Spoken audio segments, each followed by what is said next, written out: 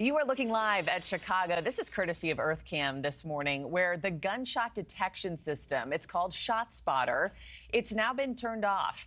Mayor Brandon Johnson sticking to his plan to end what he has called a costly contract that has proven ineffective after a back and forth with City Council just last week. This comes as the country's third largest city records nearly 1,700 shootings so far this year alone. That's according to the Chicago Police Department. Chicago Alderman Raymond Lopez disagrees with the decision. He joins me now in studio. Good morning to you, sirs. Thank you so much for being here with me. My pleasure. Before we get to, I know you're a proponent of this system. Let's start with how it works in the first place. Sure. So throughout many of the city's police districts, there are a number of poles that have basically microphones listening for any type of gunshot that may go off in a neighborhood. Okay. And because of how they're placed, they're able to triangulate where that shooting took place within 3 feet of the actual site and can differentiate between fireworks, handguns, and semi-automatic weapons. And this tool has been invaluable over the last 10 years, working in coordination with our strategic decision centers in our police districts to identify areas that are in need of additional support, likelihood of shootings, and things of that nature. And it started off as a gift from billionaire Ken Griffin under the manual administration. Okay. The city of Chicago has kept it going over the last 10 years, costing taxpayers about $53 million, about $5.5 million a year.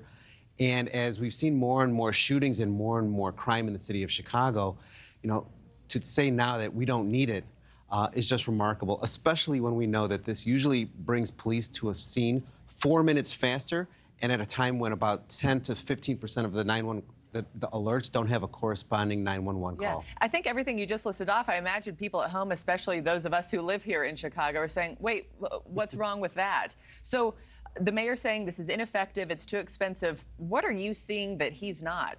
Well, I think what I'm seeing is how this technology actually works versus what he's trying to sell it as. This is a detection technology, kind of like a smoke detector. And we wouldn't throw out all of our smoke detectors simply because our house didn't burn to the ground. We're just happy when it goes off if something should happen. And that's exactly how this technology works. What the mayor and the opponents of this technology are saying is that it's not reducing crime, it's not catching criminals, and it's not stopping people from shooting. Well, of course not. It's not a preventative tool, it's a detection tool. And the more it sounds the alarm. It literally. quite literally sounds the alarm, and oftentimes has sent aid to victims when no 911 call was made.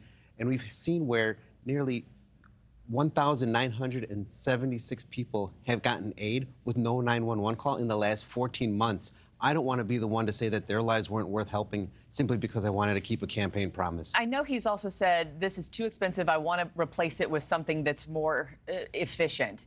To your knowledge, is there another system out there that would work better than this that Chicago could replace it with? So to my knowledge, there isn't exactly something that works the way that the current vendor does. However, I think that the mayor is right. We should always look for new technology. We should always be evolving because technology evolves faster than government, clearly. But to say that we're going to end it without a replacement is not only irresponsible, it is dangerous and foolish to think that you could just turn the lights off and expect a new light bulb to magically appear within 1 year's time. It'll take 6 months to get a RFP, a request for a proposal. It'll take another 4 months to fill that contract. And by then, we'll at least have another 1,000 shootings in the city of Chicago.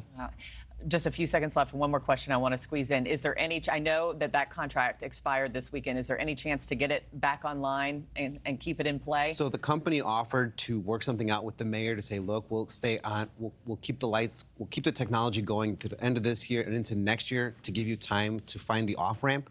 If you are willing to work with us, so far he's not been able to do so. Okay. Alderman Raymond Lopez, please keep us posted what you're hearing, on the inside. We'd love to have you back on. Thanks for watching, everybody. Go to joinnn.com to find NewsNation on your television provider. Also, don't forget to click that red subscribe button below to get more of NewsNation's fact-driven, unbiased coverage.